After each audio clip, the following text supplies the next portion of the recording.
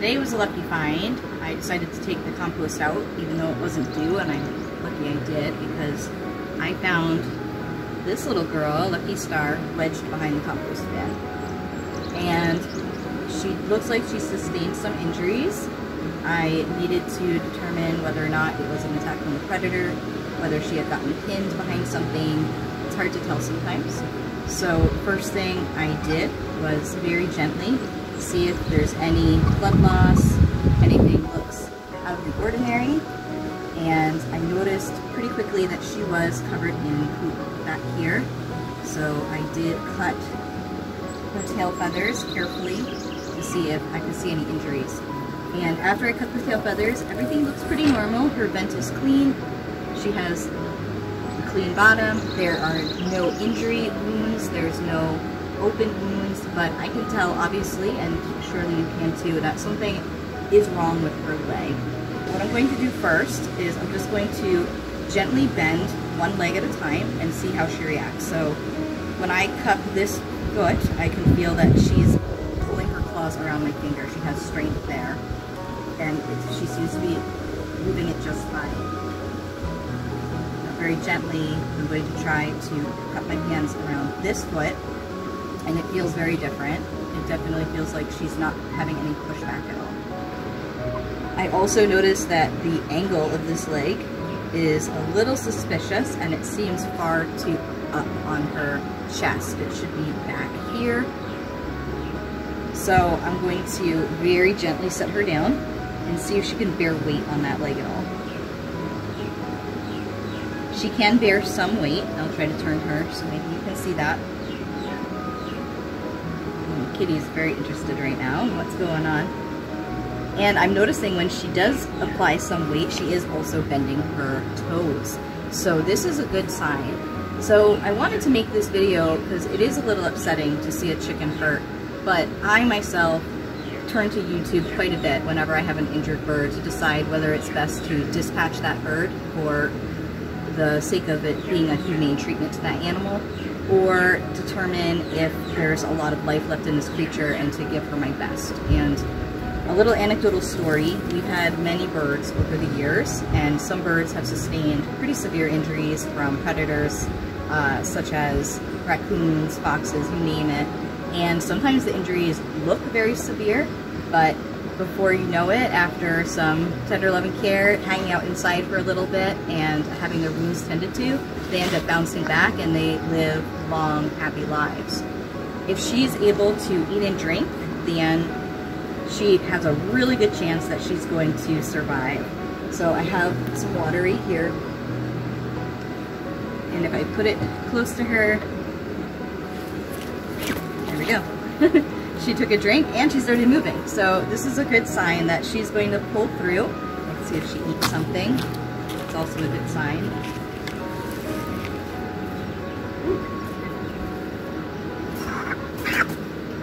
Oh, and she's eating. So next step, I will move her inside to a place where we will monitor her and keep track of her for the next 24 hours.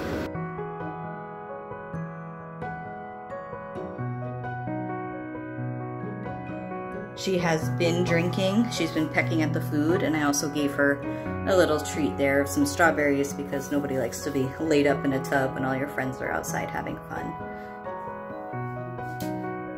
Good morning. Okay, it's the next morning. It's about 5 a.m. and as soon as I put the lights on in the bathroom, she was convinced it was morning and started pecking away at that food. Well, she's not sitting exactly the same as a normal chicken would. Her wings are being used for balance right now, and her legs are spread out underneath her. She's able to take care of herself. She's able to move around to find food and water, and obviously she has a good appetite. Anytime there is an injured chicken, we do our best to become investigators and try to figure out what exactly happened. Here are some chickens in the morning checking out the score in the compost. The chickens do a great job picking through the compost. Now I found our little girl that was injured behind this bin wedged against the barn wall underneath the siding. I heard something scuffling next to me and looked over, and I just happened to see her wing pattern of her barred rock pattern and knew that was a chicken right away. So I'm very fortunate I did find her. When I did, chances are if I had not taken out the compost, then I would not have been able to find her, and she would have been passed away if I ever did find her at all. My guess is that a predator, potentially a fox, chased her and she sought shelter in this little crevice behind the compost bin and the bottom of the barn.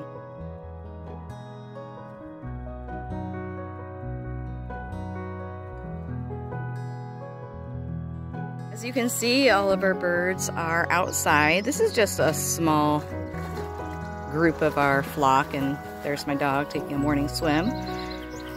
And they're walking around the property looking for bugs. I really value our chickens for their tick control abilities. They walk the property and get rid of a lot of the ticks. They also walk around through our gardens. This is our blueberry patch here, and they are a great line of defense against the insects. This lucky girl is looking like she was never injured, 100% better. Now that the sun is finally down, we are ready to take her outside and reintroduce her to her flock so that they can all wake up together. Lucky Star spent all last night in the coop with her friends, and here it is. Very early in the morning, waking up hopefully before the chickens. So they can all get outside together before anybody notices her. That'll reduce the chance of her being bored. Good morning. Let's see if we can find